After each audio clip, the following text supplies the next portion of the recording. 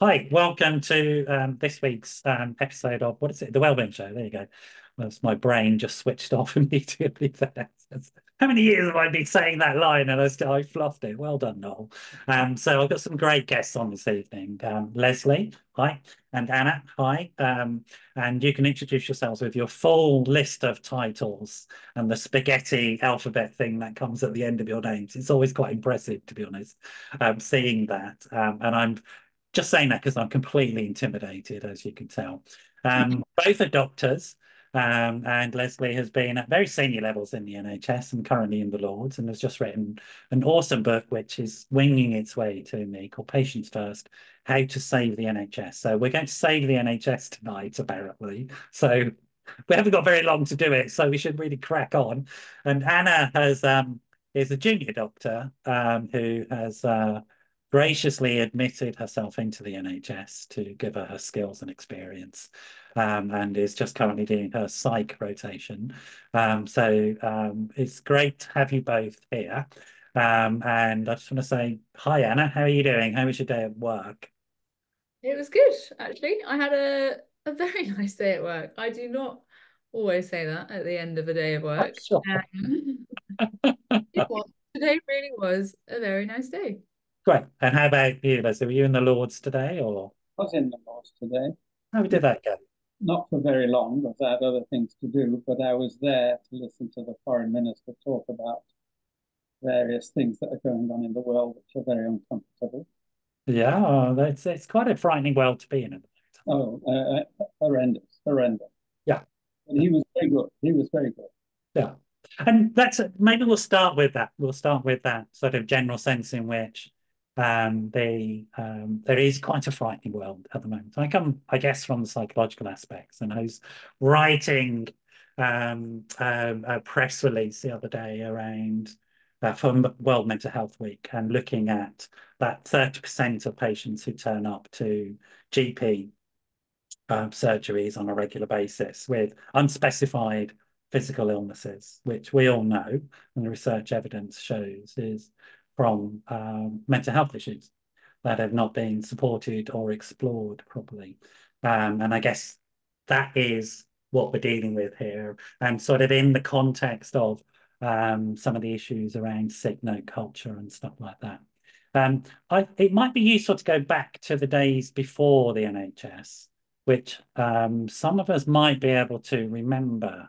Not Anna, certainly, but certainly if I'll give you an anecdote of mine. I remember my mum, bless her, she was a sort of working class Irish lady who never asked for anything, to be honest, immigrant, came over to England in the 50s. And she grew up in a country without health services, and where to ask for the doctor's help was very expensive, genuinely very expensive. And so she was afraid of asking for the doctor. And eventually my mum died. She died quite young of cancer. And maybe it was preventable, I don't know. But she was one of those, that generation, that wouldn't ask for medical help because of fear of the expense. And so she lived in agony for about a year, I would say. And eventually we noticed, she held it away, and eventually she got to the point where she couldn't hide it anymore. And so we called a doctor. The doctor came out, and she'd sort of forgotten she was in England. She had the NHS, and it wasn't cost any money. And it turned out she had bowel cancer, and it was too far gone to help her. So they gave a great end of life care. Sad story, but it's that generation. I think we might forget that story in terms of the NHS and where it came about. Um, how did you get involved in the NHS, Leslie, yourself? What drew you into it? Well, I'm very old now, as you know, but I wasn't here before the NHS. I went to medical in 1952. Right. Uh, Graduated in 1957. I'm 90 years old now, so Well done. I do remember the early days of working in the health service when we couldn't do a great deal for our patients. I mean, the sorts of treatments we had available were somewhat limited. There was no heart transplantation, there was no hip replacement, there was no endoscopies, there was no drugs for various diseases that we treat now. Childhood leukemia was universally fatal. And so there have been dramatic changes that I've seen over my lifetime. But in the early days, I enjoyed myself. When I became a young houseman in 1957, 58, it was great fun. I was trained in a way which would be illegal now. I was left on my own for to struggle on, which I really enjoyed. I like to take responsibility, but I really wasn't fit to do that. I wasn't trained. It's remarkable that they allowed us to do that. But of course, things have changed. So I remember the early days and watching people with heart failure and coronary artery disease was very common. We used to treat patients with a heart attack by putting them to bed for 6 weeks. Right, okay. Now we get them up and about, and many patients died from reemboli, from clots forming in the legs going to the lungs, and it was a bad treatment, but that was what we thought was necessary. So it changed quite a bit since then. It's only recently, I think, that general sort of hospital policies to get people out of bed. Like you were stuck in bed permanently because they needed to mop the floors, I think. That was possibility of angiography or angioplasty or stents or any of that. Yeah. They weren't available. Yeah. What motivated you to go into healthcare? What was it that? Well, I could say that I wanted to save humanity, but that's not true. Okay. You just did that in your spare time. I know. It's fine. It wasn't that at all. I was going to become a pharmacist because I liked chemistry and I liked science. And I thought pharmacists did that. But a friend of mine said, I'm going to go to medical school. And I thought, well, if he can do it, because I thought maybe I can. And that was why I went into medicine. And I had no idea what it was going to be like to be a doctor until I'd qualified. No one in my family before me had been to university. Right. No one in my family had been a doctor. We lived in very poor circumstances in Salford, near Manchester. And so I was the first to have that sort of possibility to go into medicine. It was only when I qualified, after I became a doctor, that I realized that this was the best thing possible for me. It was fantastic. Wonderful. It's interesting, I think, that to think about the route out of, a sort of humble background into professional training that was made available because of this new thing called the NHS and the doctors. And because up till then, I guess the profession, up until the state stepped in and started training people and offering training, being a doctor would have been something that was beyond the reach of somebody from your background. It was. I'm Jewish, and it was said at the time that Jews would not get jobs in the main teaching hospitals, which was true. I'd have to go into general practice, which wouldn't have been a terrible thing. But the other opportunities weren't open to me. It just so happened that in the 1950s and early 60s, things changed, and that allowed me to get into health. So you faced quite a few bits of anti-Semitism and some obstacles there. I didn't face anti-Semitism personally, but it was said that there are no Jews on the staff of the main teaching hospital, so there's no point in the fight.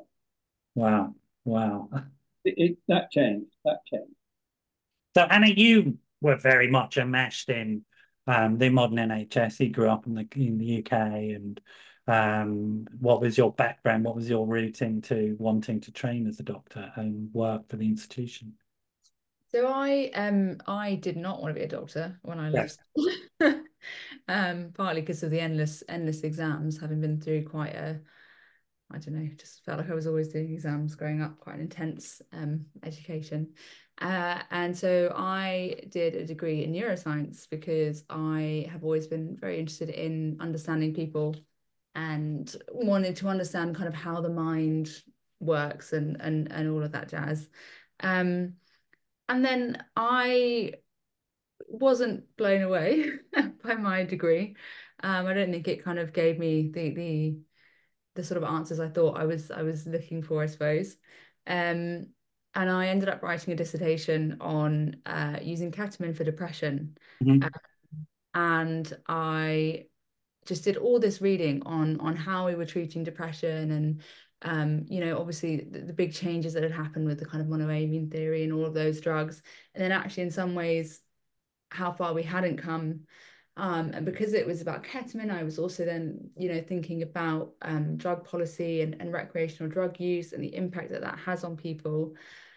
And I decided that I really wanted to be a psychiatrist, Right. essentially. And so then I went to 5 years of medical school, and did a lot of hearts and lungs and kidneys and other bits, which thankfully I also found, you know, really interesting.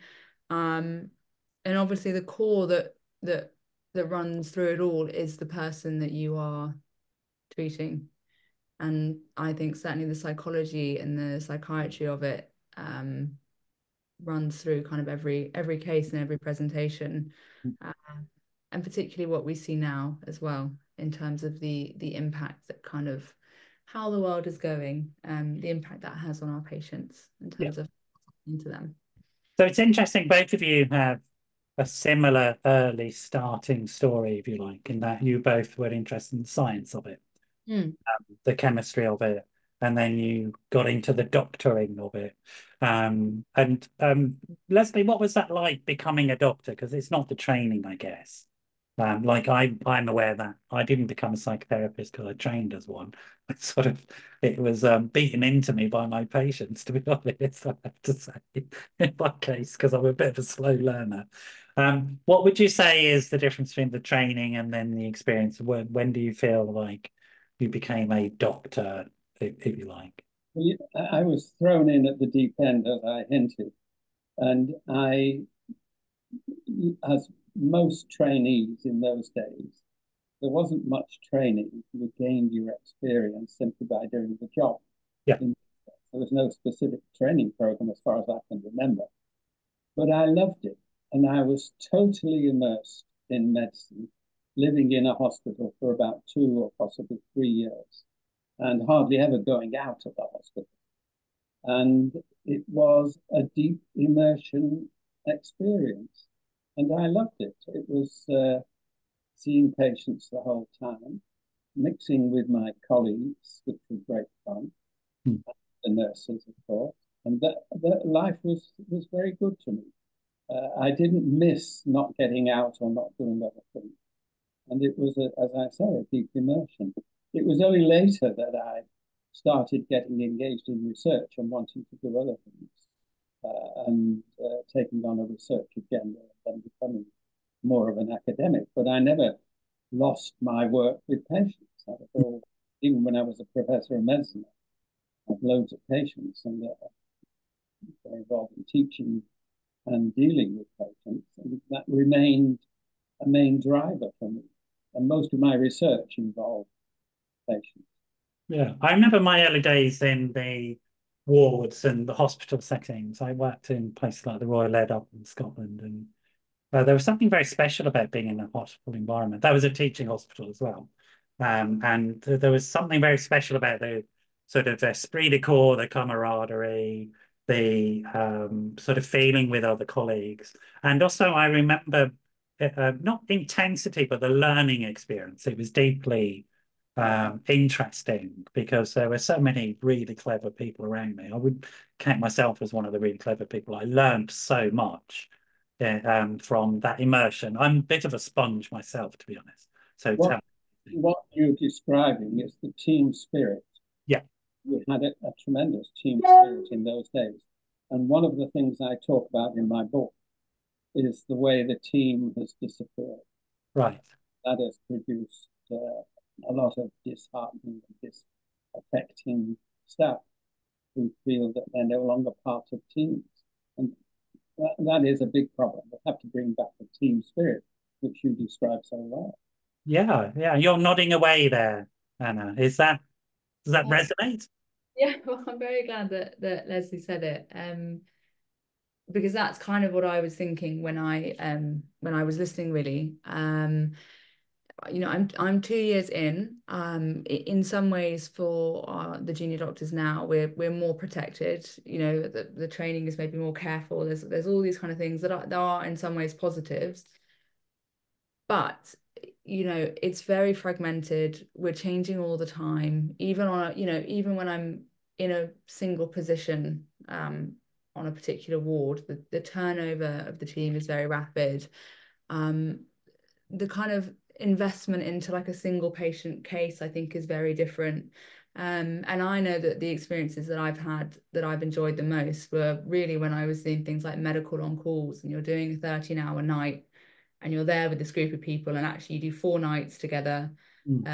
And sometimes it's awful and you're exhausted, but you really get to kind of do the best that you can for people and go through something with your colleagues. And that is always a time that I felt most like a doctor, rather than sometimes like sometimes a bit like a sort of highly paid administrator, or Right. Yeah. which is fine, but different. But it's also that thread about the contact with the patient, Leslie, which you described. You maintain your patient load, and is that still the case, do you think, in the NHS now, Leslie? That one-to-one sort of relationship with the patient is there? I'm afraid not. Right. I think there are many defects. One is the lack of a team spirit, the loss of I'll trust. come back to the teams in a minute because I want to explore that with you. A loss of trust. Patients seem not to trust their doctors. The doctors don't trust each other. The doctors don't trust the nurses, and no one trusts the government. And that permeates the way one works in the service. It's against the system, it seems. And I think patients do suffer because continuity of care is also lost. If you're seeing a GP now with big practices, they're more efficient to have a big general practice. But if you're seeing a different doctor each time, you lack the continuity of care that helps patients, particularly those with long-term illnesses. And if you're in a hospital and you see a succession of new nurses and new doctors every day of the week, you realize that you're not being cared for by someone who knows you well. You have to explain something to them each day. And that is very disheartening for patients. And it's very disheartening for the staff. As you've heard, you're losing the continuity of the people in the training programs, which are very fragmented in many instances. And the relationship between the head of department, the consultant, and the rest of the staff is intermittent. And although there is a formal training program, the part of the care that patients deserve is lost in the specifics of the training program. You have to get this level of experience for this, and you move on to the next load of experience, and you meet another set of trainers, and you meet another lot of nurses. I have quite a lot to say about nurses and doctors in the book, because clearly the staff are so essential if we're going to get good care for the patient.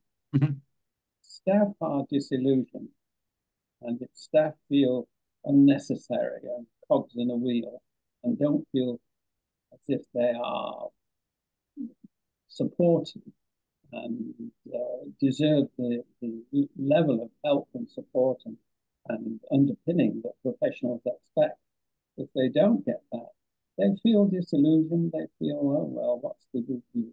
And that's a very bad system for caring for patients. Yeah. I mean, I'll talk because I have a company in the private sector. I liaise with the NHS quite a lot on with social services. And I would say, Leslie, and I can say this without worry about sort of being done for whistleblowing or anything like that. That's sort of the esprit de corps that used to exist no longer exists in my relationship with people. And I would say that my experience, this is of community mental health teams and also of hospitals, so patients that are going in under Mental Health Act admissions and so No two people are the same any one week. Yeah. Sort of like in terms of the professionals I'm dealing with, they're all locum, nice enough people. But I've had sort of MDTs, multidisciplinary teams, where somebody's literally reading the patient notes at the beginning of the meeting and they're being asked to pontificate on the person. But sort of I'm thinking that's okay. Whereas if in my practice in the early days, and I'm a dinosaur, and I remember when pterodactyls still flew myself. But in my day, that would have been shocking that you sort of were reading notes and you didn't know anything about it, and you couldn't be informed in an NDT about your patient. People would have been genuinely shocked, and the professional actually would generally have said, look, I'm new, I haven't read the notes, so there's nothing to say from me. I need to get to know this person, and that would have been okay. But pretending that you knew something when you didn't would have been shocking. What does a team mean? I want to come back to this idea of what a team means, because it seems to me that we need to look at core processes that are not about the training, as you pointed out. It's not about the training. It's not about the technical level. And the technical level of skill, the technical level of training has definitely improved, without a doubt. And the supervision, the structures for that, the safety mechanisms which need to be in place have definitely improved. But something's been lost. Yeah. Something's been lost in this care, and this disenfranchisement, and this sort of sense of fracturing. It seems to me that part of what that is are these teams, and then the progression of patients, particularly patients with long-term conditions, which is what I deal with, and people knowing the patients and knowing something about them as human beings. So what is a team, do you think, Leslie? What is a team in the healthcare setting? Well, there's all sorts of teams. There's teams in hospital. Yeah.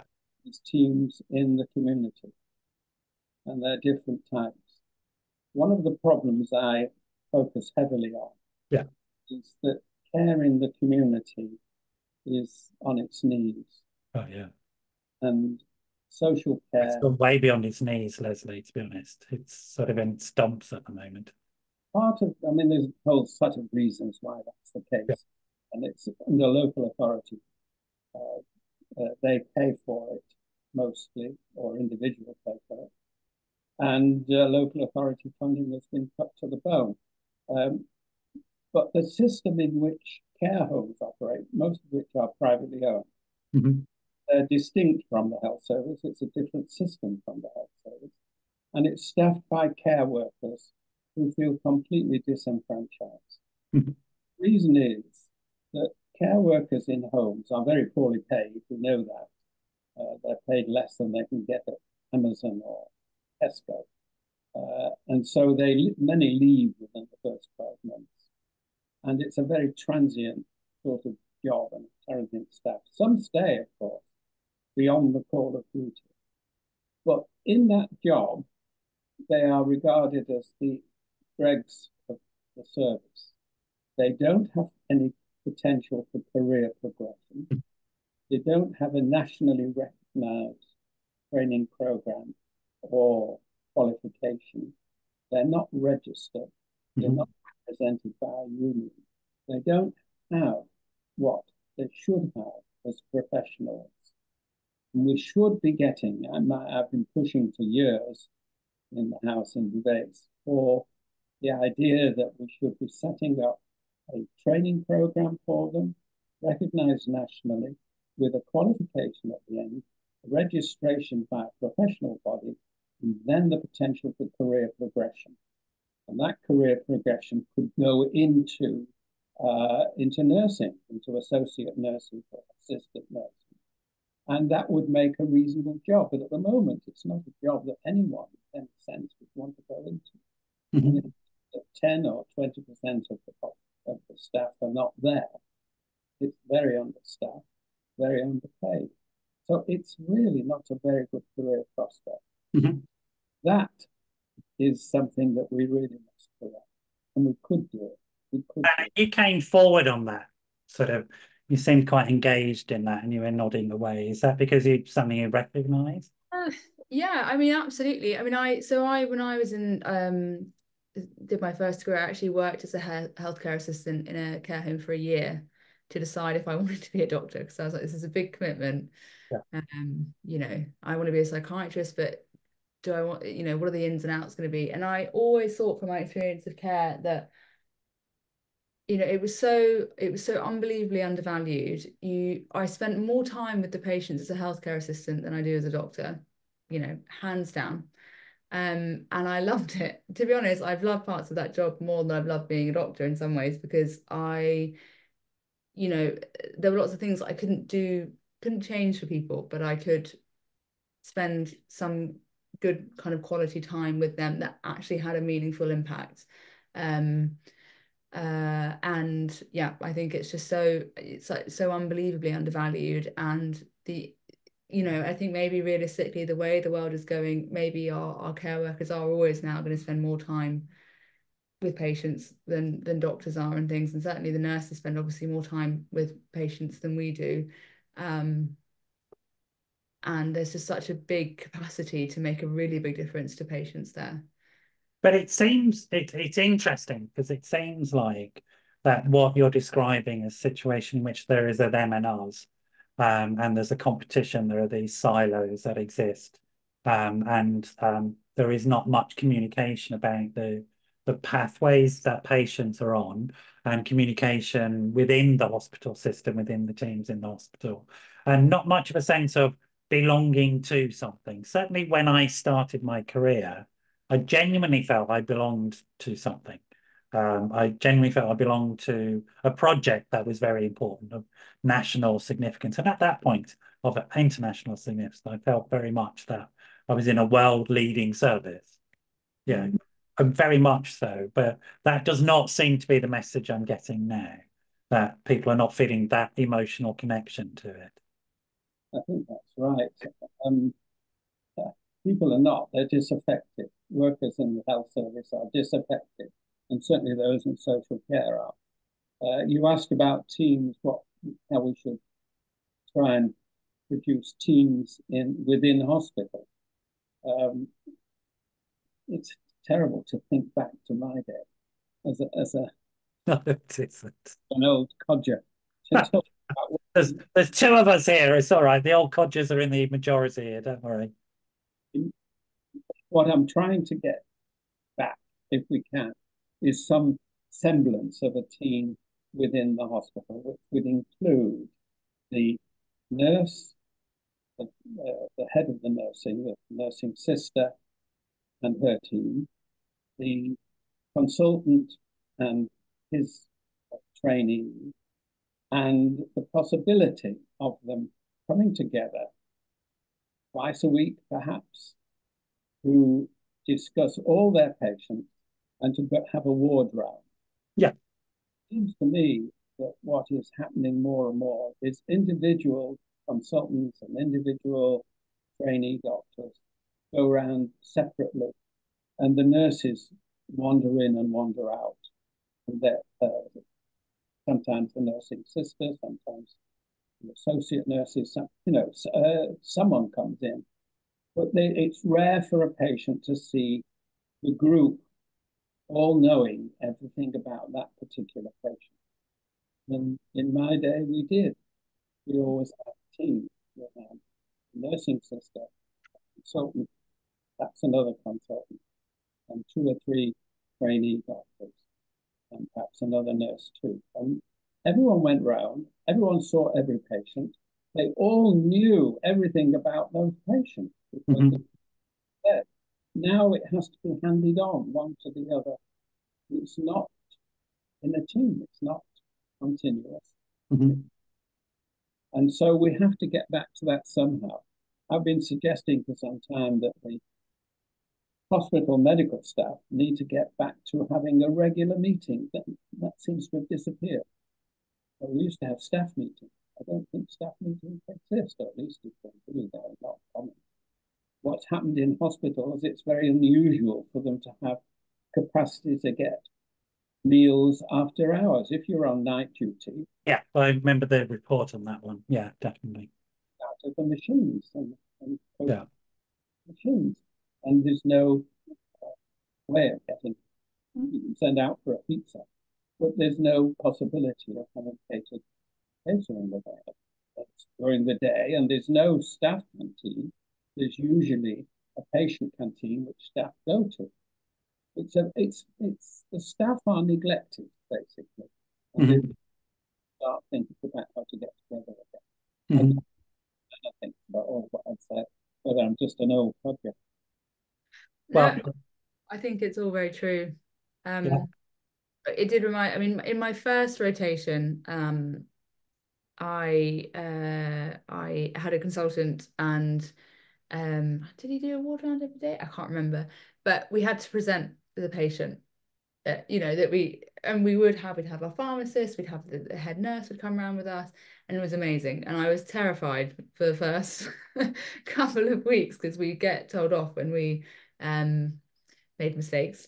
But it was an unbelievable learning experience, and then you put the effort in to learn about the patient, to learn to present well, and that was amazing.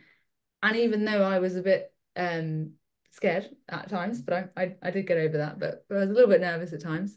I found it more fulfilling than not having that and feeling a bit more disconnected, and having different people all the time, and you know, being on jobs where you do a ward round, and then you might have a weekly meeting with the whole team, but again, you wouldn't know who would or wouldn't be coming, and doing a ward round and then having to try and make sure that you've handed over specific things to the nursing team or to the OT or and it all becomes this quite disparate thing. mm-hmm. And I what's it like being in that as an individual? How do you experience yourself, Annie? um I think it does make me feel slightly more disconnected Right. from the job. I think you feel more isolated. Yeah. Um, and um I mean, in a funny way, you feel almost more accountable because you're thinking, oh God, you know, am I the only person that has this in my head right now? I mean, obviously not. My generally the consultant obviously knows what's going on, but after a ward round, if you've missed something or you know, blah blah blah. But at the same time, also, I think definitely kind of slightly detached. Right. Yeah. Yeah. And a lot of pressure, it sounds like, as well. I mean, there's a thing about, I remember from teams, again, I remember sort of being embarrassed if I got things wrong in the team, but I never felt like the team was my enemy.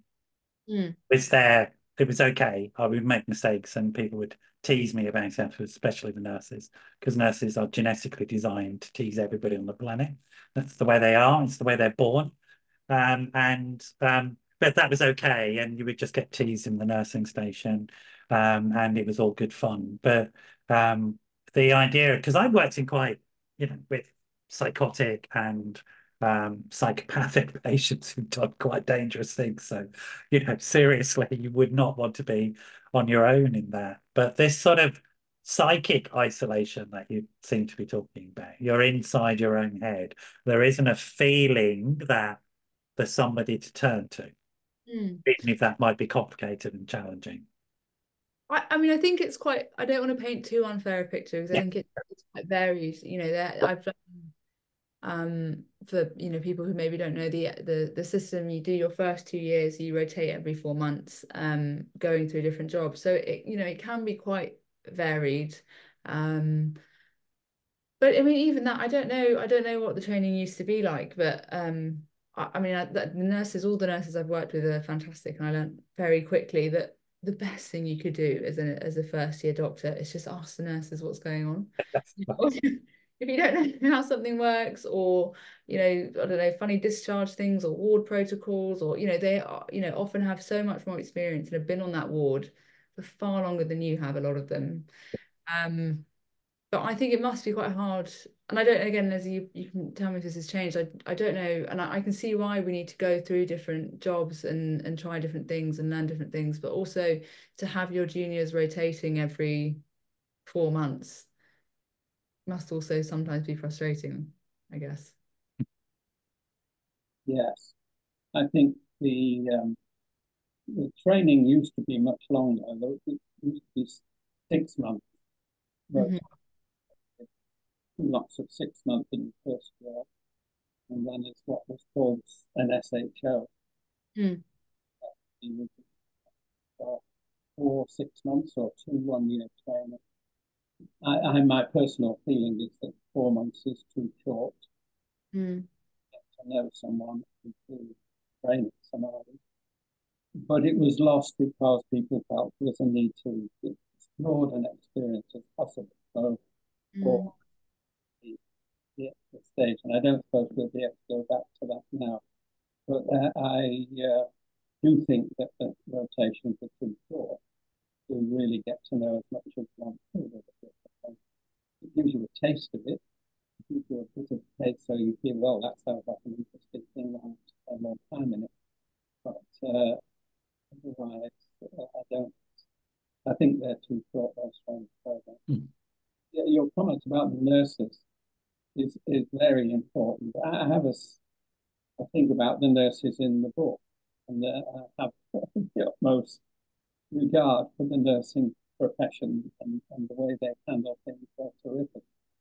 But it all went wrong when they went completely over to two things. One is the nursing training hierarchy and the university education. University education for all nurses was invaluable, and it produced a very professional profession who knew their stuff and could do all sorts of very important things, but many of which instead of doctors, and they're very good at it. But it left a big gap in the caring side. Yes. Yeah. No, I get that. Capable of caring, they are. I mean, they're very competent individuals, but their eye is on specialism, and the caring was always supported by what were called state enrolled nurses. We lost those in this rush for the university education, and they've been taken more recently by assistant nurses and associate nurses. But it's not well publicised, it's not well supported.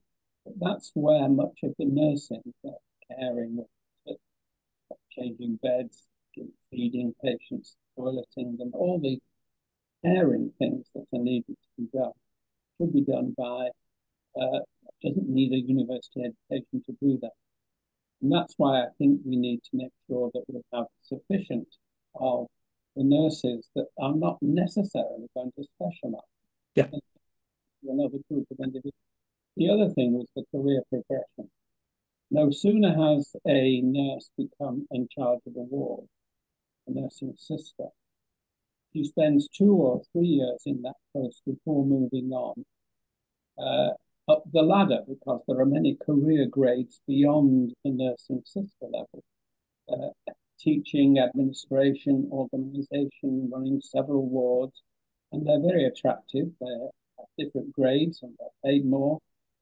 So the nursing sister, which is a key position in charge of a ward of patients, making sure that she knows all the patients and runs it like a battleship. Nursing sisters. Like I remember them. I met 1 or 2 of those in my life. They were the ones that junior doctors used to turn to all the time. Yeah, quite. And they felt in charge. We've lost the capacity for an authoritative person to stay in post as a nursing sister, incidentally, is to make the nursing sister a much more attractive post for a continuing position. Rather like a consultant, once they've been made a consultant, stick at that level. They don't wander off to other posts. Some of them do, but very few. Most of them have got career grade posts. Career grade nursing sister should be the aim, and we should pay them accordingly.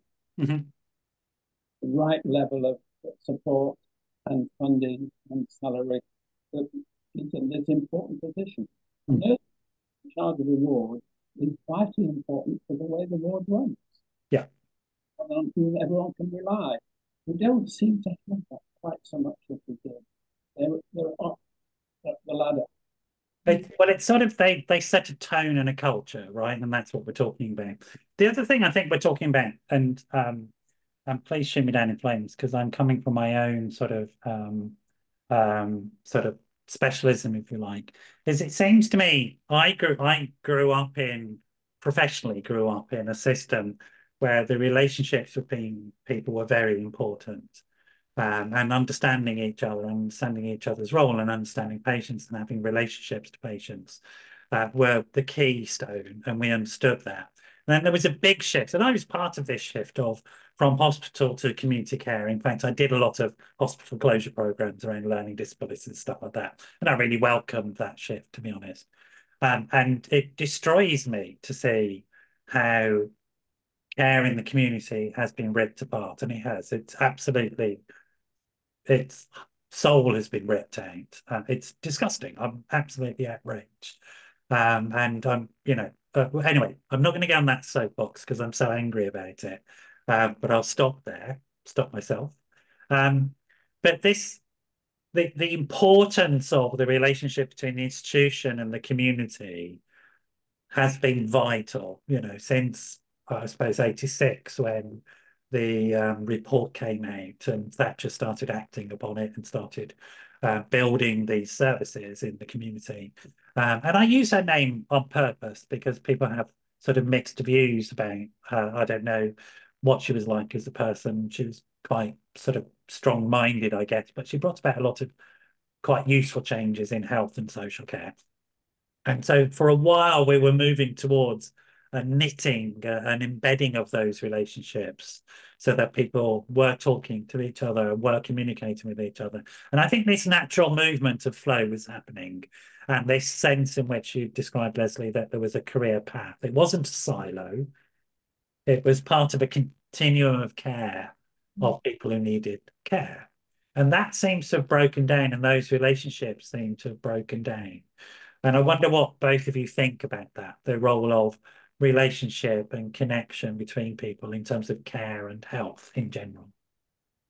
Let Anna talk. I've spoken rather a lot. I'm sure you've got much better thought out answers on this than I do. Yeah, I suppose I think obviously I'm very early in my career, but it's even from the kind of humdrum things of not being able to get people out of hospitals. Right.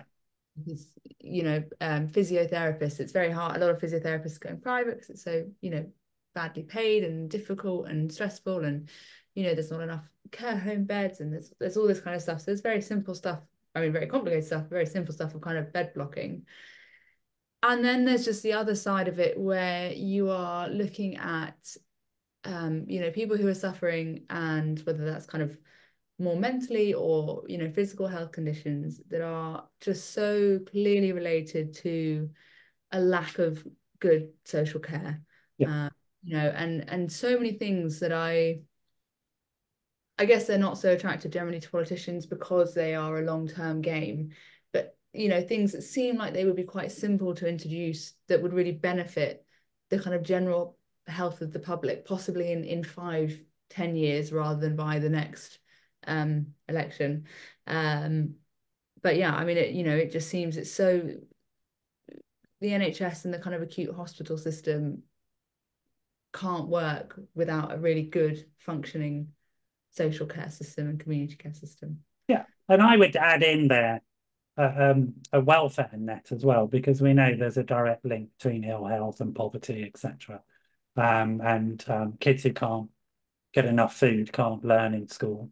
And so these are real healthcare issues as far as I can see. You don't have to comment on those, either of you. I could say that because nobody's going to sack me. So, No, I agree. Let's make more bike lanes. Let's give, mothers and babies, food, health education things. Let's, make more green spaces. There's so many things that actually would, get people walking, exercising, access to good food, and you would yeah, just see, the public health benefits would be enormous. yeah, thanks, And Dave. The reduce the wait times in the NHS for clinics and things. NHS is just the tip of an iceberg. You have to look at social conditions, and if you look at deprivation, as Michael Marmot does, and the impact it has and the variation across the country. Yeah. Mortality rates. We live in the southeast here. We live 5 to 6 years longer than someone in the northeast. Yeah. All has more illness than someone in the southeast. They have the lowest level of social care. They have the lowest amount of money going into something. Yeah, exactly. Yeah, and yet they have the biggest demand. And there's all sorts of problems: unemployment, poverty, poor housing, poor transport. All those areas need something done about them. But we are social care of the NHS finish up with having to support. Yes. I think your point about lack of liaison or working together across social care NHS divide is horrendous. It's been around a long time, and people have been trying to bring them together. There have been a few local initiatives. I used to work at Salford Royal Hospital, and we had a chief executive there, David Dalton, who actually was in post for 17 years, which is very unusual for a chief executive. Most of them leave in 3 years. And he was able to convince the local authority to give him the budget for social care. And he worked the hospital care and social care as one. He employed social workers, employed district nurses, he employed GPs. Yeah. And the whole service as one for a population of Salford, 250,000. It worked very well. Yeah. Integrated care between these 2 or 3 elements of care is an aim, is the nirvana which we should be aiming at. Governments have tried over the years, but because one is funded by the local authorities and one is funded by the Department of Health, 2 different systems. Yeah. It's been almost impossible to do it. Yet we should be aiming at that. We should be in local initiatives. You know, this recent suggestion of integration through what is called the integrated care boards that the Department of Health has put up. They're really not working. People buying into it. They haven't got the hospitals or the local authorities buying into how they can work together. So it requires local initiatives such as in Salford and actually in Torquay and 1 or 2 other places. And we should be building on that. Yeah, absolutely. What's interesting, we are coming to the end of the time. I told you it would fly by, and it did.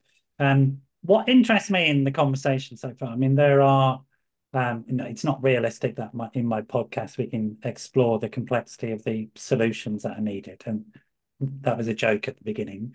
We weren't going to solve the problem of the NHS, although I think we've talked about some interesting things and given people an insight. And very much health and well-being are much more than being admitted to a hospital. It's a whole social and political and economic commitment. And without a doubt, all the data points are showing that commitment to, if you like, civil society, a civilized society is gone and it needs to come back. I would just make that as a bold statement, I think. You don't have to agree or disagree, but I will say that, and we need to get back to that without a doubt as quickly as possible. But what's interesting me listening to both of you and what's being evoked in me is that from neither of you do I get any sense of cynicism whatsoever, actually. From both of you, what I get is a genuine sense of care and commitment, that you're fully in trying to do something good, right? And trying to do something good within a situation that is not good, because the situation is not good. And I think it's really important. I don't know how you feel about this, but my sense is, and there was always stuff about, the NHS is in crisis. All my life, the NHS has been in crisis. And to some extent, it's been in crisis because it needed more money. Right? Okay, fair enough. I understand that. But it doesn't seem to be, to me, that that's what's going on at the moment. That the NHS and social care, and no social care more, is definitely very close to collapse as far as I can see. right? Is that right? I think it is. I think it's in dire straits Right. to focus most of our efforts. And things can only get better. We have to try harder. Uh, Social care, to me, is the key. It would get people out of hospital quicker. It's almost as hard to get out of hospital as it is to get into hospital at the moment. And to Yeah. be able to get them out of hospital, it would stop the ambulance queues. It would stop the crowding in A&E departments of patients waiting for a bed. But more importantly, or at least equally importantly, it would help all those patients, or those people in the community who are in need of social care. Yeah. Times as many of those than the ones that have been in hospital. And they're the ones that are suffering too. Yeah. Hospital is not the right place to treat social disintegration. It's just not the right place. It's the wrong tool. It's the wrong tool for that. Absolutely is.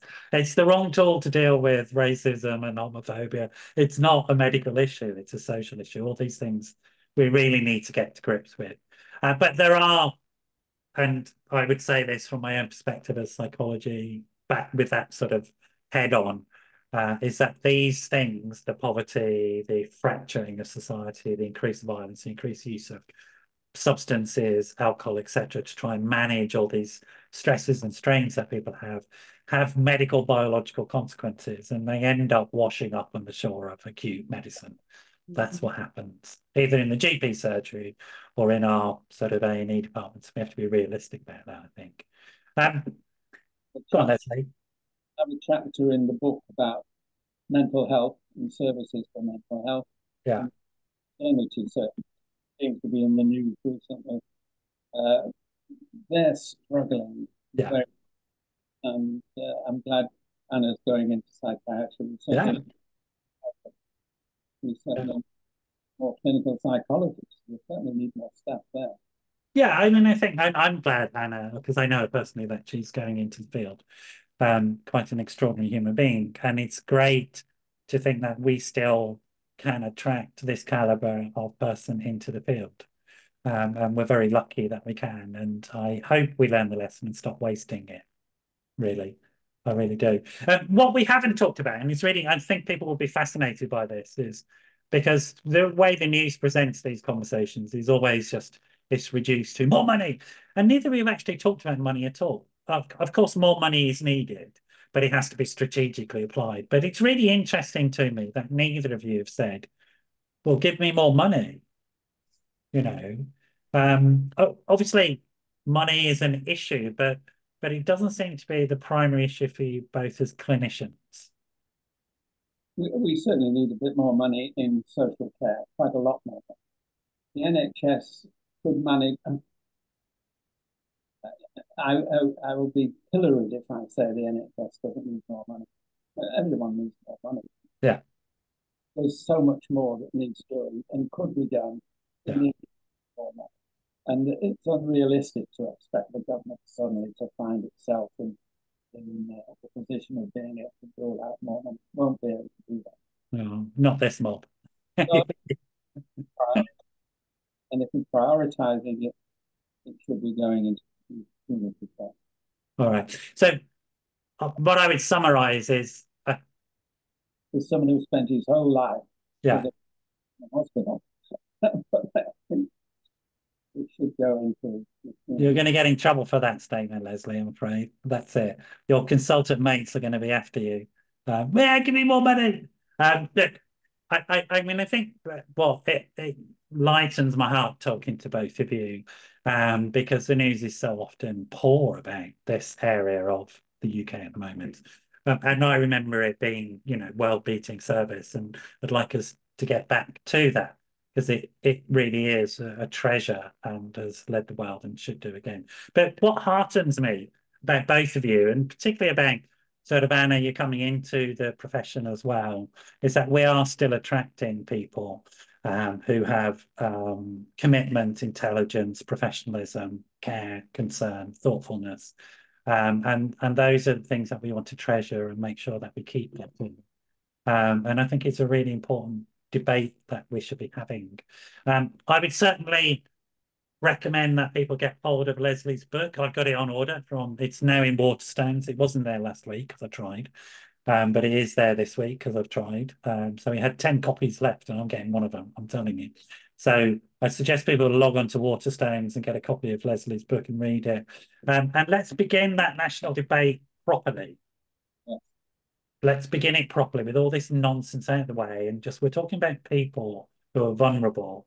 And we're talking about a complicated response to illness and health and well-being for British people. And we need to be really grounded in that conversation. Okay. Really lovely to have you both on. Just stay there for now. Unless you've got any last things you want to say, like get lost, Noel, you're an idiot. Whatever it is. Thank you very much. Yeah. Go ahead, Leslie. I was just saying thank you. Yeah, same. Thank you so much, Noel. That was really great. And Leslie, it was very, very interesting. And I will obviously be reading your book and I will be carrying it as much of it forward with me as possible. You're taking off to the ward with you, weren't you? Sort of Yeah. Yeah, like your shield. exactly. Okay. So both of you stay there. I'm going to say goodbye to everybody. I hope you've all enjoyed that and got some insight into what makes our health service amazing, which is the people that work in it. And you've met two of the amazing people that work in it today. We're very lucky to have them. We should treasure them, folks. And it is an election year, so use that vote to vote for health and social care, folks. I'm going to say that really clearly. Whoever's promising the most on that one, you want to go with them, they get your vote as far as I'm concerned. All right, really good to have you. See you all next week, and I hope you have a lovely week in between, folks. Bye-bye.